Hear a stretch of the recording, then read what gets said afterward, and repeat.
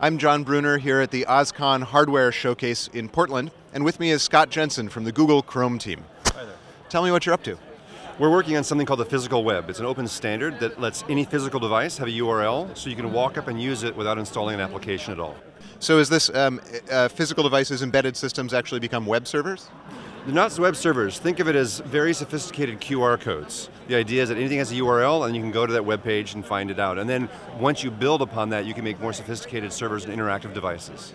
Okay, so it's like a QR code but with much more sophisticated, much higher bandwidth interaction. Exactly, and then as we develop the web standards to, for example, talk Bluetooth specifically, you can actually talk back to that device and interact with it directly. So that's kind of the next step in this project. Excellent. So you have some applications here. Tell me what's going on. I'm just showing how any physical object can be interactive. So this is a pill bottle that has more information about drug side effects and so forth. Here's a smart movie poster that lets you buy tickets. And then I'm simulating over here a vending. I actually have back at Google, I just couldn't bring it with me here. So you'd walk up to the vending machine, pick something, and it just drops what you want. And it's kind of like what Uber does for taxis, this can do for anything else.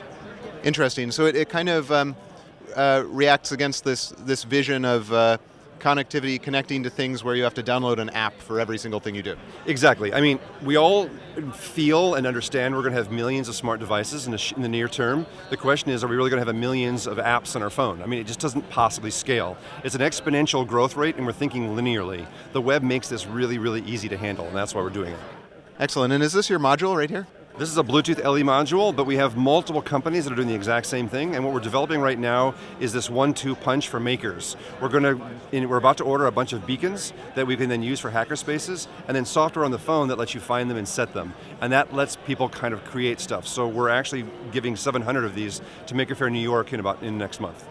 Excellent. So anyone will be able to try it out. That's the whole idea, to create a place for us to experiment and grow, because fundamentally this is an open web project. We want everybody to participate.